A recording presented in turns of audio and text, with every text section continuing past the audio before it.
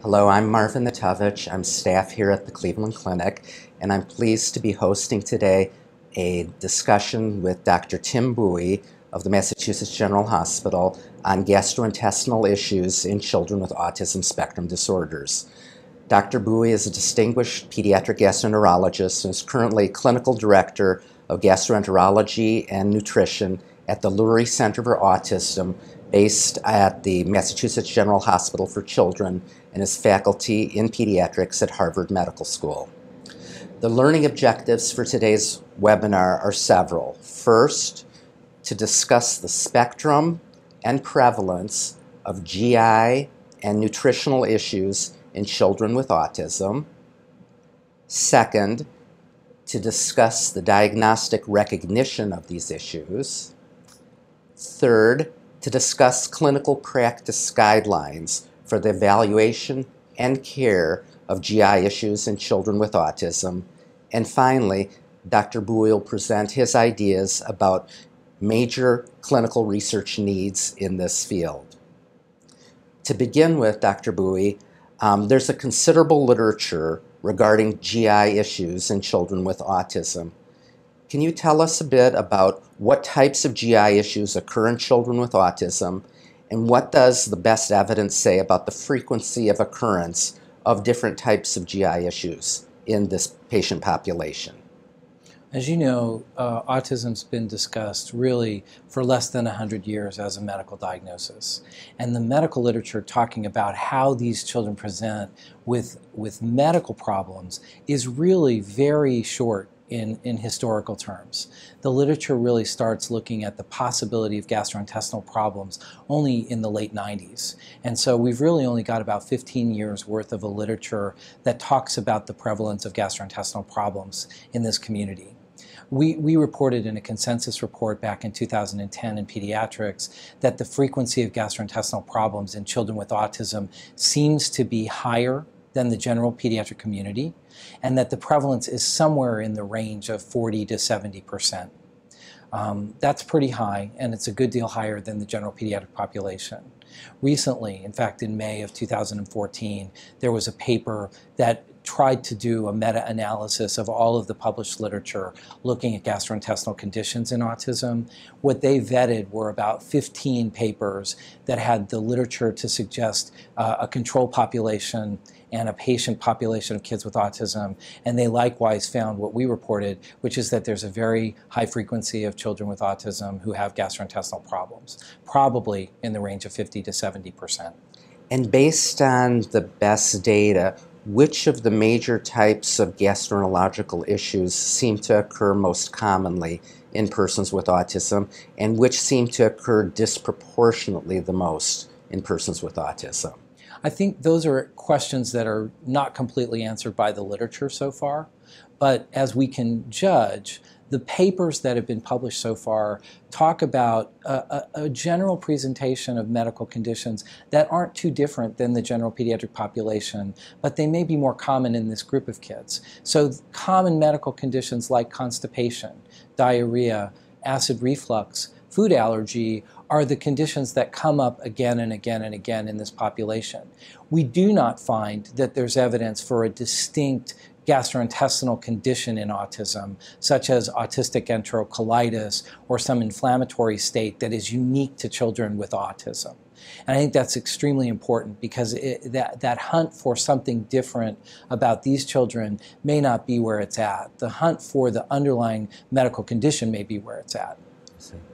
And parallel to talking about major gastroenterological issues, I'd also like to ask you to give your input on what are the major nutritional issues that are known or seem to occur more commonly in persons with autism.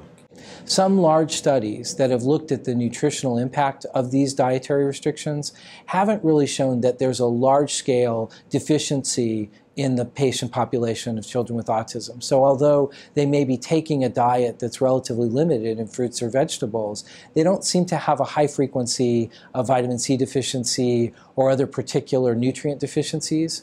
I think the risk deficiencies that have been reported very commonly include vitamin D deficiency, calcium deficiency, and perhaps vitamin C deficiency or particular deficiencies when kids are very, very selective away from food groups. And what are your thoughts, Dr. Buie, based on your years of experience and expertise in the field, in terms of what you feel are the major limitations on the studies published to date regarding the frequencies of different gastroenterological and nutritional issues in persons with autism? I think one of the biggest difficulties with evaluating children with autism and looking at underlying conditions is that under every other circumstance, we have a group of individuals who can tell us what's wrong with them. And so we've got people who can come up to us and say, "Doctor, I'm having pain here," or "Doctor, I'm finding it difficult to swallow," or "This food feels funny in my mouth and that's why I don't want to eat it." But so many of the presentations of children with autism are behaviors that seem to result from that potential sensitivity, and we can't get to that through questionnaires.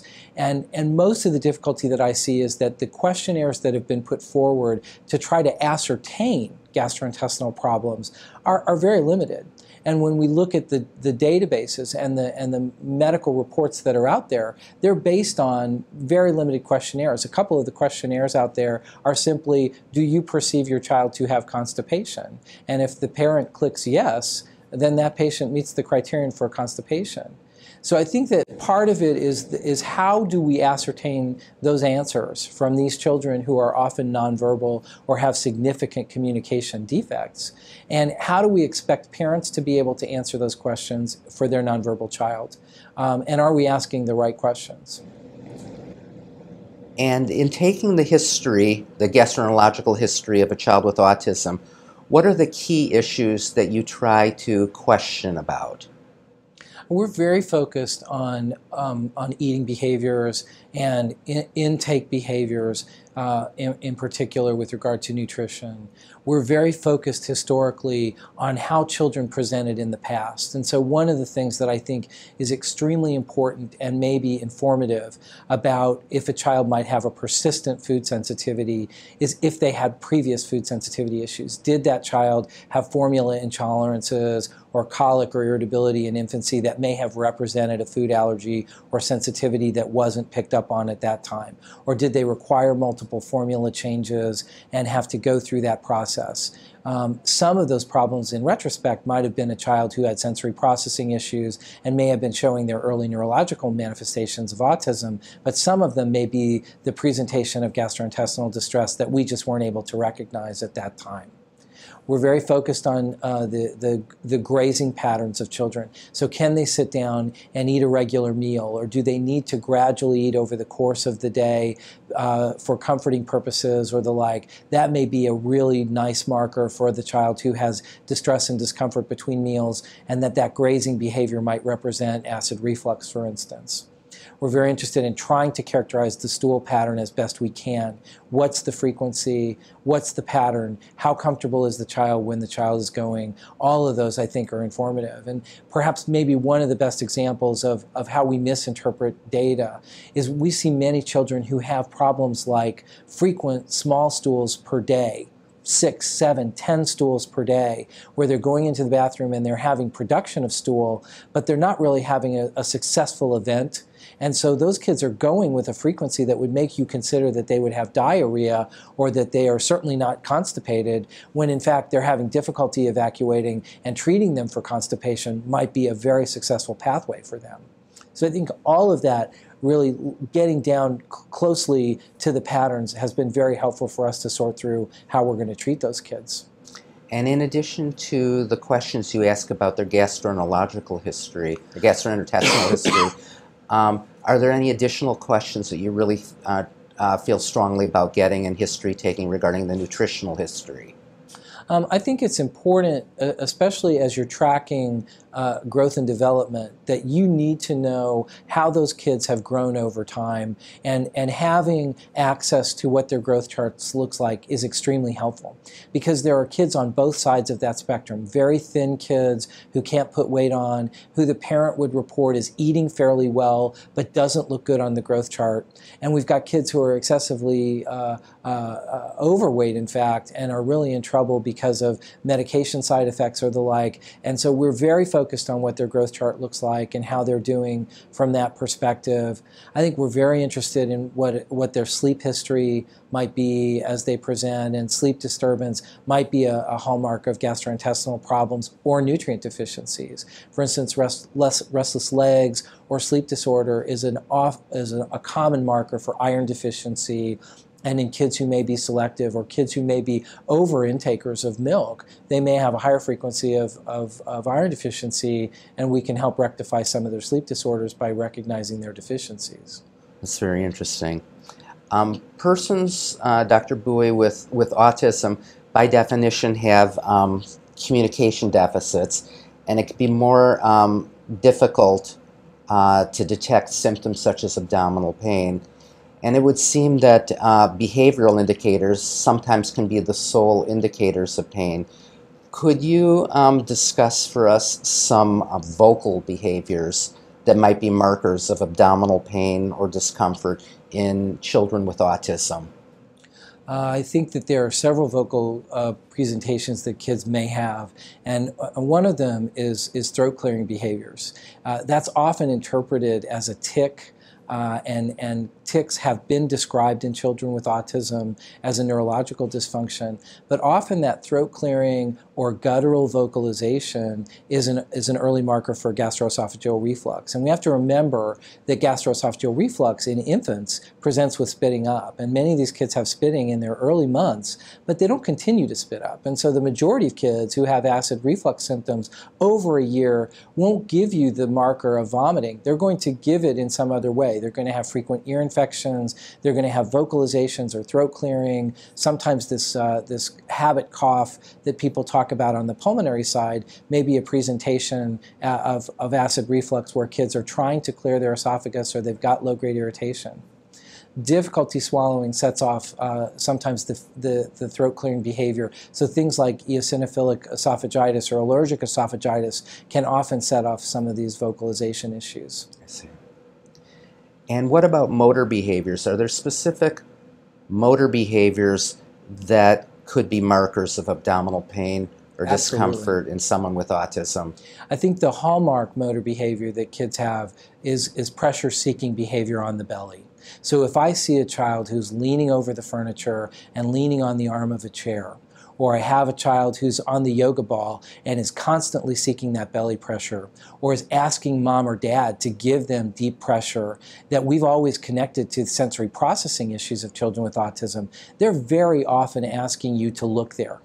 One of the behaviors that I think is often missed is pointing behaviors. We talk about autism as a condition where children don't know how to point early on. In fact, that's one of the hallmark markers that children may not be able to localize. But once they can, and once they point, they very often do when they've got a problem, but we don't recognize it. So these are children who often develop a tapping behavior on something that's bugging them. And we'll very often see in the office a child sitting there tapping on their chest or tapping on their belly, and the parent doesn't recognize that as all as a pain presentation or a complaint.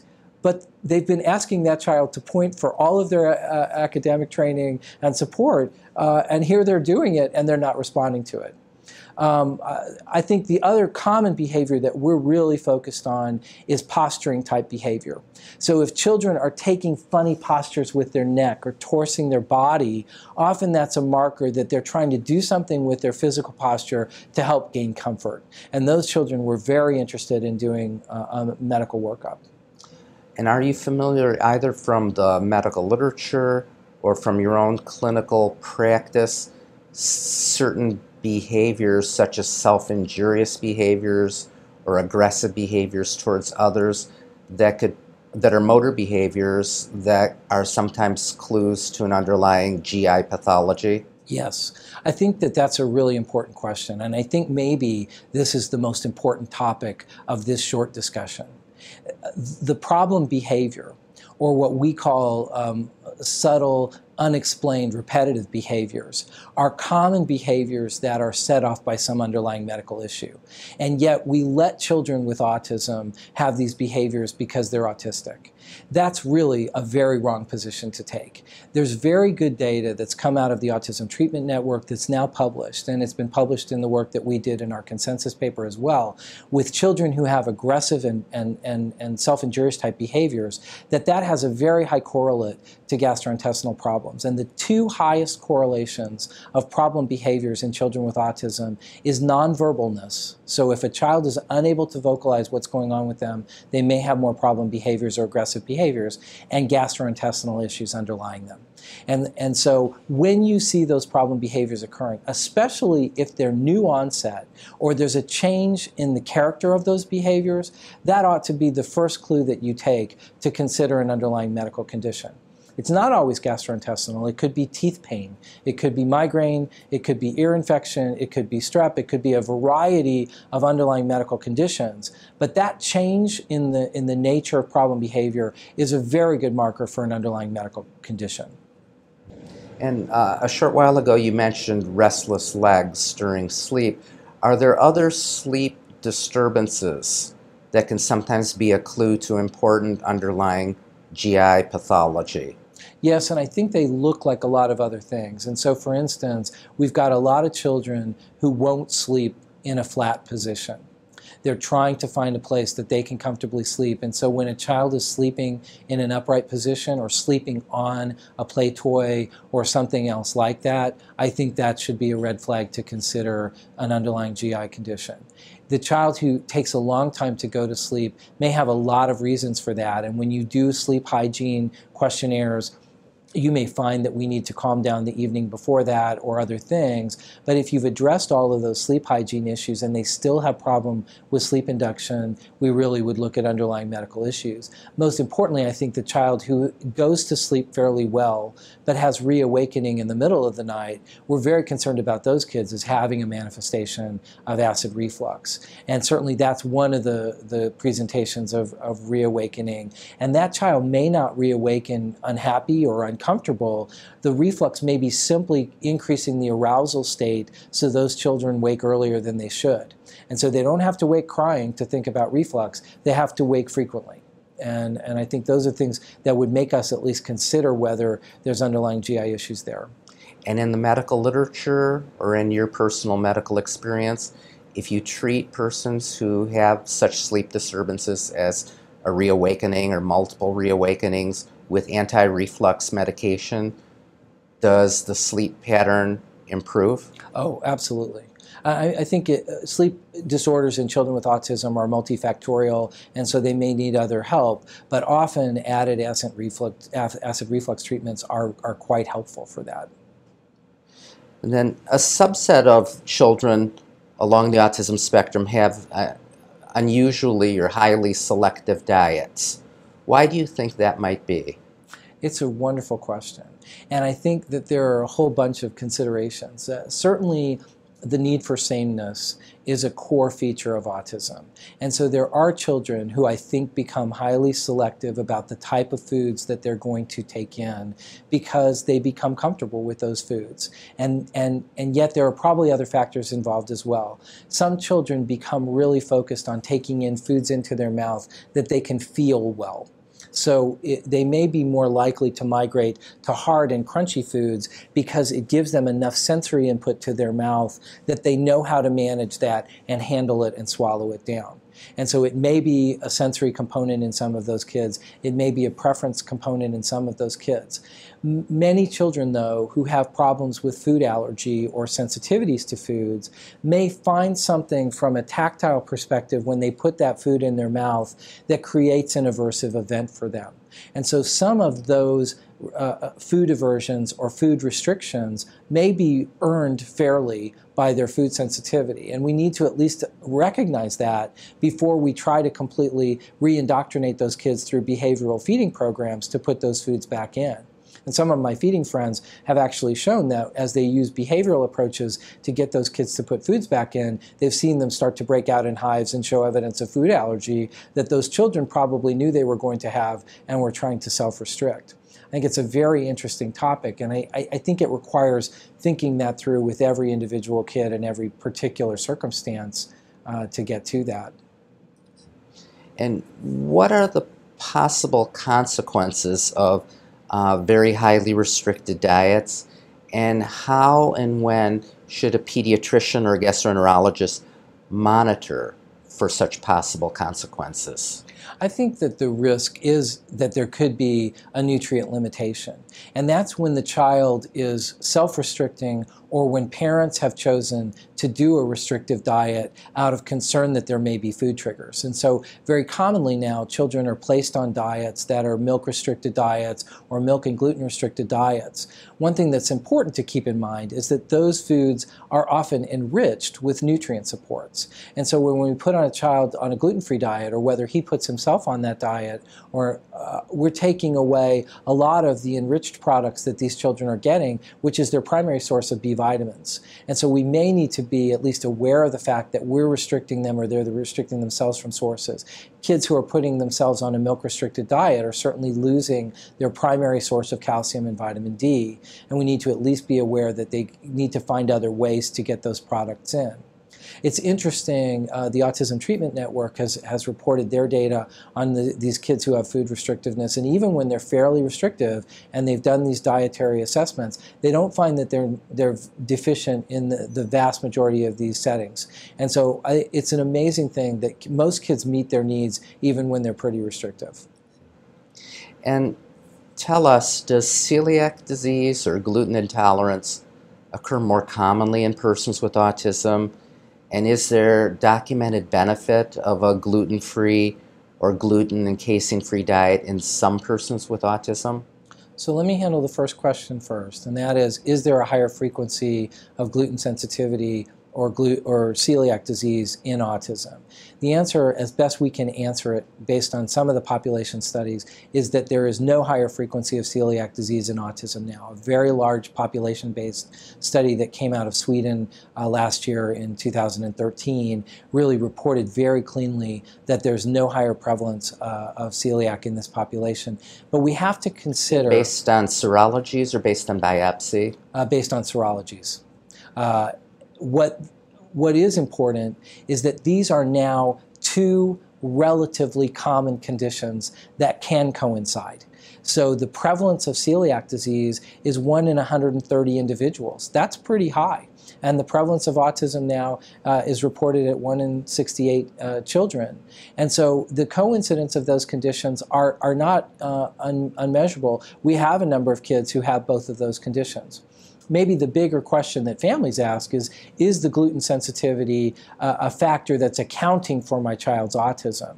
And is it a value for me to take gluten out because it's affecting the autism?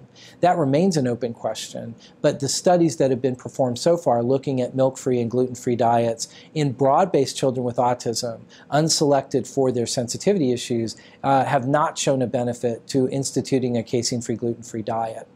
I would contend that the major limitation of those studies is that they took all comers. And why I should expect that a casein-free, gluten-free diet will treat autism any better than putting a child with autism on risperidone and thinking his autism will get better on a medicine or some other agent is probably faulty pathway. We know that autism presents in a whole host of ways. There are probably many underlying phenomenon in different subgroups of kids. And so I think a better way of thinking about diet in autism is that there may well be a subgroup of children who have autism, who've shown problems with food sensitivity, who might be wonderful candidates to place on dietary restriction programs to see if they may have improvements in their well-being. And I think that's the better pathway to look forward to, that there will be a unique subgroup that might benefit from those interventions. And tell us what symptoms or signs might turn up in a routine physical examination of a child with autism by a pediatrician or a family practice physician that might warrant referral to a pediatric gastroenterologist. I think most of the children that I see have pretty normal physical examinations. And so the normal physical exam, I think, shouldn't exclude the consideration of this. Most of the kids who come to see us in the gastrointestinal clinic are coming because of historical symptoms that they're presenting with that aren't easily explained in other ways. A number of the children that we see do have some common characteristics, and so we see very frequently eczema and other skin manifestations that may mark allergy tendencies, and that might raise our consideration to do workup in that arena. Obviously, the child who is doing self-injury and those kind of features, I think sometimes those are found characteristically on physical examination. And pediatricians haven't seen them. They'll actually see a callus on the arm of a child who may be self-biting. I actually ask to examine mother's arms right now because often the child will be doing some aggressive behavior against mom, and you'll find scratching or scarring or damage to mom's arms as the marker for that child having aggression. And that may be my best physical marker of a problem going on. Certainly, we try very hard to do a good abdominal exam, and it's difficult in some children to get an abdominal exam. But if we can, often that may mark constipation by evidence of a mass or stool collection that we can get to by exam. I see. And can you speak to or elaborate on what you just mentioned briefly, the immune or inflammation-mediated processes in the gut, what is actually known, and how strong is the evidence, and in what population groups of persons with autism that might pertain to?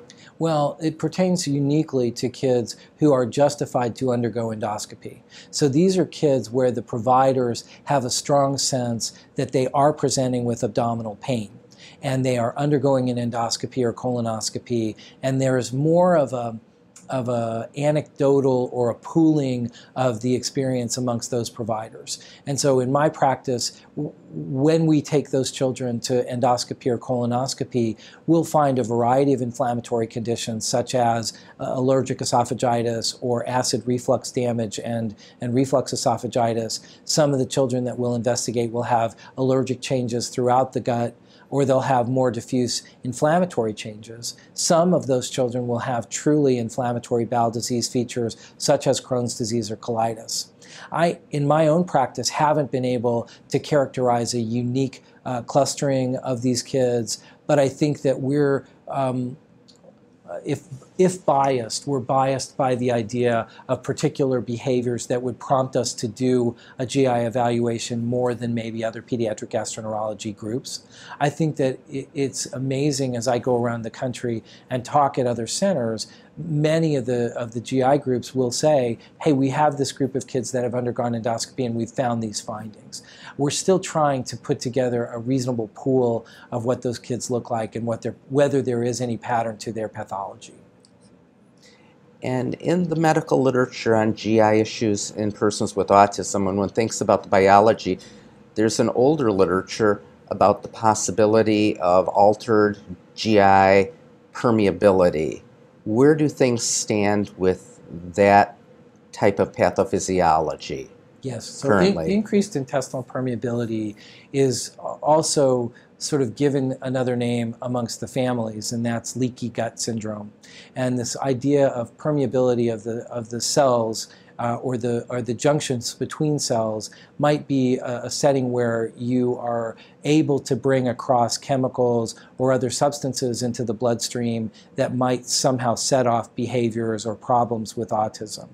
Interestingly, the early literature talked about increased intestinal permeability often, and then it fell out of favor because doing permeability studies is pretty difficult in this population of kids. So to do an intestinal permeability study, you have to give them a couple of poorly absorbable sugars and then measure their urine for several hours and then remeasure those sugars in the urine to see what got across the intestinal lining into the kidneys so that they could be measurable and you could compare that to other populations. The look at this permeability problem has come back into vogue at this point in time, and people are trying to find other ways to look at permeability. But the classic permeability studies are still being looked at.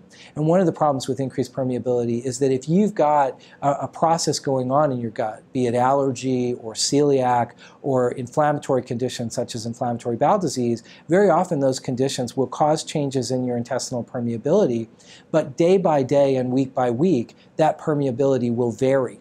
So we're not quite so sure how to place reliability on the testing that we're doing yet. And I think that's why you're not hearing a lot of discussion about what to do with that permeability problem now, because we don't know how to interpret the laboratory tests.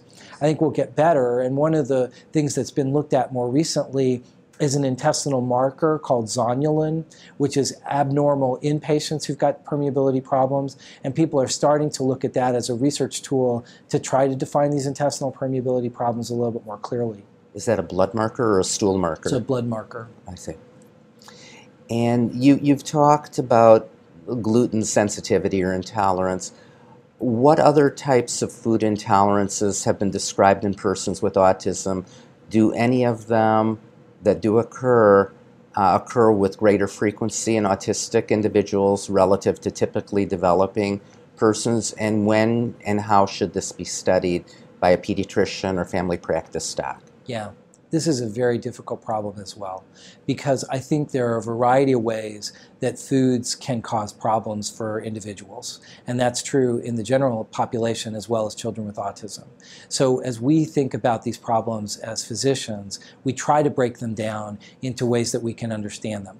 Food allergy is certainly a condition that we understand because we can do particular tests that might suggest a sensitivity that is a true immune reaction. And so when we talk about food allergy, we're talking about a child who gives a positive skin test or a positive antibody response to a food by blood testing that suggests that they're intolerant to that product. A number of kids have food allergy. In the general pediatric population, we think that that frequency is somewhere around 5 to 8% in the general pediatric population. Recent reports looking at food allergy in children with autism continue to suggest that that frequency is somewhere around 20 to 25% in that population. So food allergy may be more common in children with autism, and it's certainly worth looking for. Part of the problem is that none of the allergy tests that we do routinely are perfect tests. And we know that even children who have peanut allergy, who may anaphylax from peanut allergy, may have negative skin testing and negative blood testing. So there's a small population of patients that we miss by doing standard allergy testing, and yet those children may be allergic to the food.